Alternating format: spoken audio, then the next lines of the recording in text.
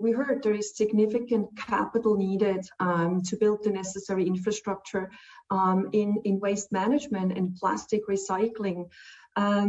We have two funds, as you mentioned, focusing on South and Southeast Asia, funded by corporates in collaboration with the United States DFC and USAID under a blended finance mechanism to really build infrastructure in South and Southeast Asia in collecting material waste and bring it back to the circular economy, use plastics to recycle, and therefore bring it back into new materials.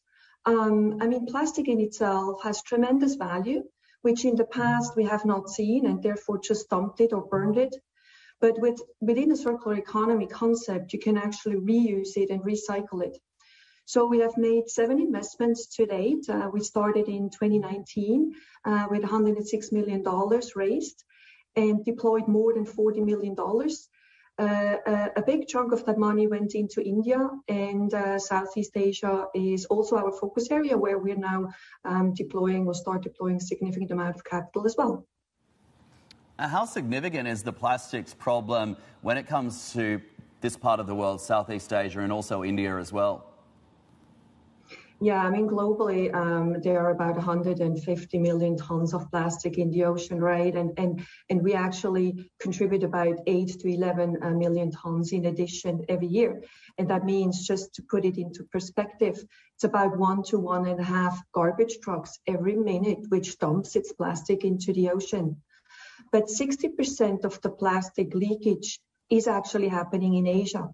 So if we start actually switching off the tap, right, then and bring in the necessary capital to build that infrastructure, then we can really significantly reduce greenhouse gas emission. Because often what is forgotten is that plastic is a part of the global warming and climate change.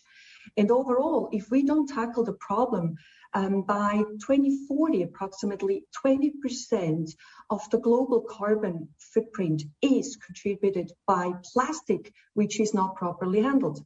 So it is significant. And so in numbers also, you can really say, if we tackle the infrastructure problem in South and Southeast Asia and bring in the billions needed to build that infrastructure, we can significantly reduce greenhouse gas emissions.